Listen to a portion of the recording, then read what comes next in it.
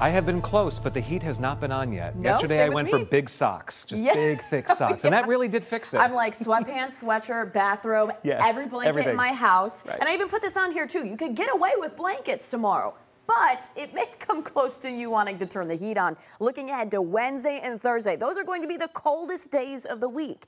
Yes, it will be quite cool during the daytime, but at night, we're going to drop down to the lower 40s in Syracuse, but likely 30s for most of the countrysides. It's going to be chilly at night. Even keeping the windows closed might not be enough. Looking ahead, though, as we head into the weekend, things will become milder for Friday, Saturday, Sunday. Highs in the 60s, overnights only in the 50s, so not terrible. But during the middle of the week, you may want the heat on.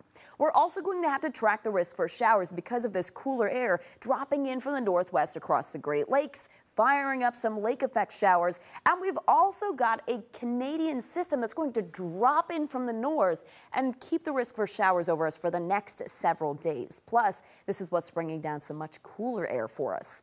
For this evening, we only got up to a 65 high in Syracuse. We're now down to 61, and it's in the 50s for the rest of the area. So definitely want to dress for fall if you're heading out for your dinner plans. Luckily, though, the showers we had earlier are now tapering off to the east, and the cloud cover is gradually breaking up. Right now, we have a mostly cloudy sky with some peaks of sun. We'll be quiet as we head into tonight. Temperatures dropping down into the mid-50s in Syracuse by 10 p.m., but may already be in the upper 40s for the countryside locations, so quite a chilly evening. Overnight, we'll be dropping down into the upper 40s in Syracuse by sunrise on Tuesday, but could be in the lower 40s for the countryside. So a pretty chilly morning to start the day tomorrow. Plus, as that Canadian system gets closer, that's going to bring a wave of showers starting at sunrise Tuesday. And some of these could have some moderate to heavy pockets of rainfall.